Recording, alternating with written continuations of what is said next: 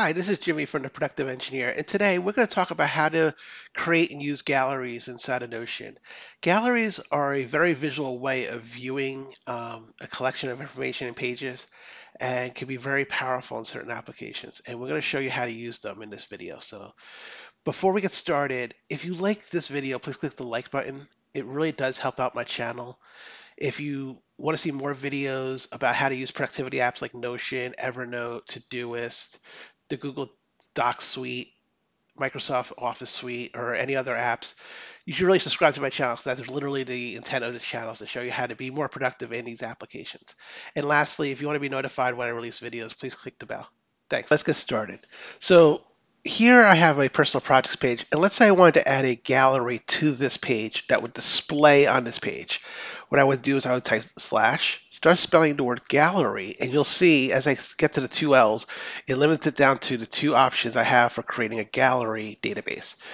One is inline, one is full page. Now, the inline option, which is the one we're going to choose in this case, will actually put a gallery on this page. The full page option would create a separate page gallery on a separate page that is a sub page of this page. And I'm going to show you what that looks like as well. But let's start with the inline gallery. So I'm going to click that. And as you can see, it dropped off this gallery block right on top of this current page. Remember, all these type of tables and all the type of things you do, everything's a block on a page. And gallery is no exception. So we can give this a name, inline gallery. And as you can see, we have, when we do that, hit enter, I have three default pages that it gives you, plus another box where I can add another gallery.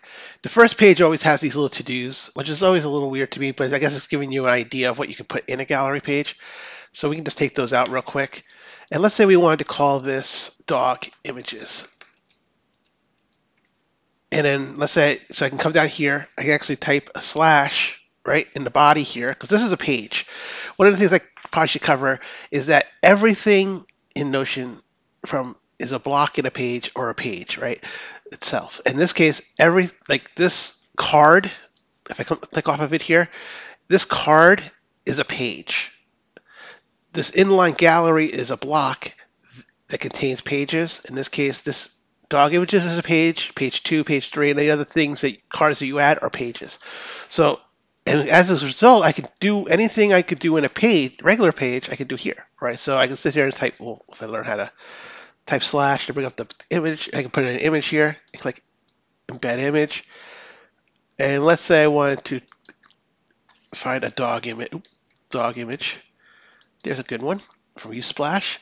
It will drop that image in there. And there you go. And if I wanted to put another image in here, I can just come down here, type image again, click, Unsplash, type in dog again, and there we go. And what will happen is now that will show up.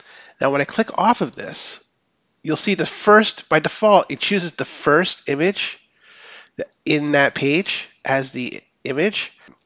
I can actually reposition that image by simply clicking on the reposition button, and I can drag up and down to position that image, and then click save position, and then now it's in that position.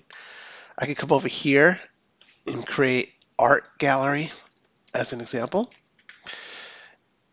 Come down here again, type slash image, and go to Unsplash again because it's an easy place for me to find images. I can type in gallery and choose that one, and it will put that in there. And when I click out, as you can see now, dog images, art gallery, you get the idea. It's really a visual way of representing these things. Now, that doesn't mean that that's the only thing that a gallery can hold is images. Remember, it's a page like any other page in Notion, and as a result, I can come in here. I could say that this is my, I don't know, shopping list. And I might want to put an image here, just, you know, and I say groceries. And type that there. All right.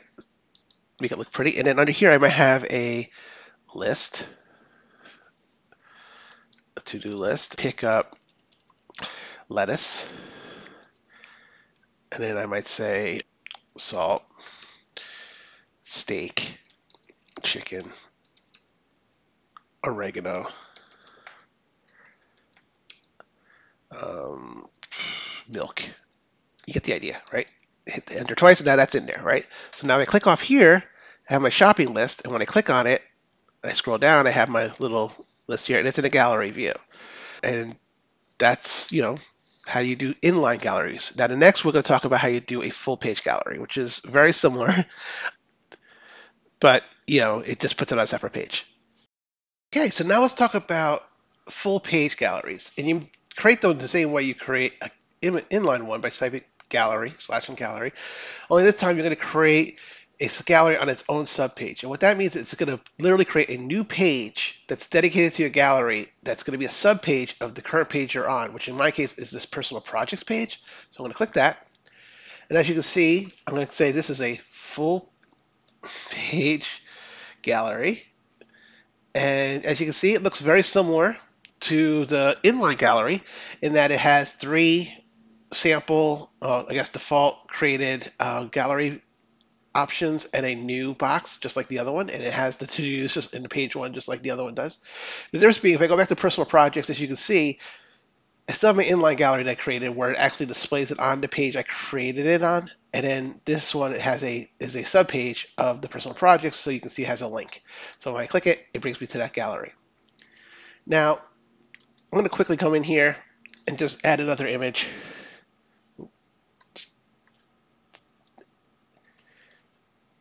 And we'll use Splash again, and we'll say flowers. So maybe we want to image, collect pictures of awesome flowers we have. We'll call this a flower gallery. Flowers. And you might have a couple here, so we'll do another one real quick that you like.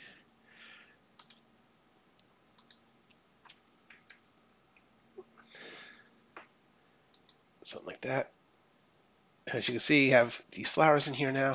I click off, you have the flowers.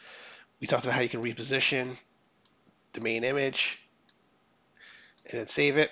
Now, one of the things you could do is when you have these, I'm going to create another one here. We'll call this cars. So maybe you like to have a collection of car images. Oop. And just quickly go to Splash cars. /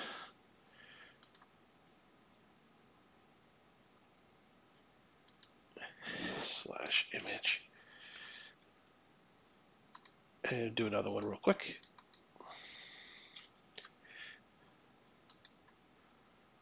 And that draws in there as well, as you can see. And to quickly delete a card, let's say you didn't want to have this empty third card sitting here. You just come in here to the ellipses, click, and then see delete. And just delete it. And now you always have the 2 cards. One of the things you could do is come in and click the properties here, and you can see the properties for this block. And there's a couple different things you can do here. You can have a none for card preview, in which case it takes off the images altogether. You could go page cover, which would just put the cover of this entire page on there. So I'll show you that in a second. Or page content, and that's sort of the default, and that shows you the first image in the page, in that card page, right? Okay, so one of the other things you can configure here is card size. So I can sit here and say large, and that makes the cards bigger, obviously, as you can see here. Or if I go back in, I can make them small, and that makes them tiny. But the default is medium, and that's a pretty good size.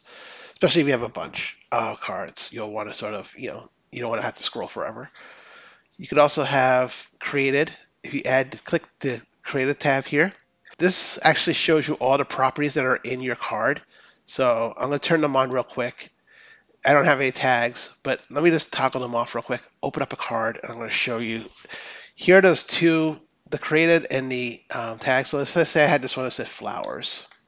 I create a tag for that, and I come over here and I create one that says cars as an example. And I go into properties, and I toggle on to created, and I toggle on the tags. As you can see, the properties will show up here. And if you had more properties, I could add more properties to the table here by clicking add a property. And let's say I wanted to do, let's take a look what we have here. Let's do a URL. and I enable that. Right now it doesn't show because I don't have that set up, but let's say I come in here and I just type in my blog's URL, which you should check out. I'm going to copy that. I'm going to click off. I'm going to come over here, do the same thing. And as you can see, when you look at this, now that property shows up as well. And I can toggle it off. You don't see it anymore. So you can really customize what gets shown in gallery view based upon the properties.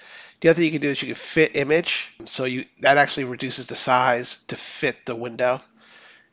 But that kind of looks ugly. So I'm just going to say undo. There, and as you see, it looks much better.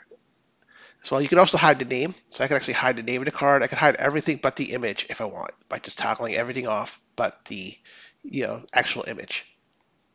Well, I hope this video was helpful to you. If you like this video, please click the like button as it really helps out my channel. If you want to see more of my videos, please click that subscribe button because this channel, as I said earlier, is all about how to enable you to use productivity apps. If you are actually looking for a tutorial on Notion, I'm going to link up above me. I have a beginner's guide to Notion, which takes you through not just galleries, but every aspect of Notion that you need to know to be productive in it. I highly recommend you check that out. And if you want to be notified when I release videos, please click the bell. Thanks.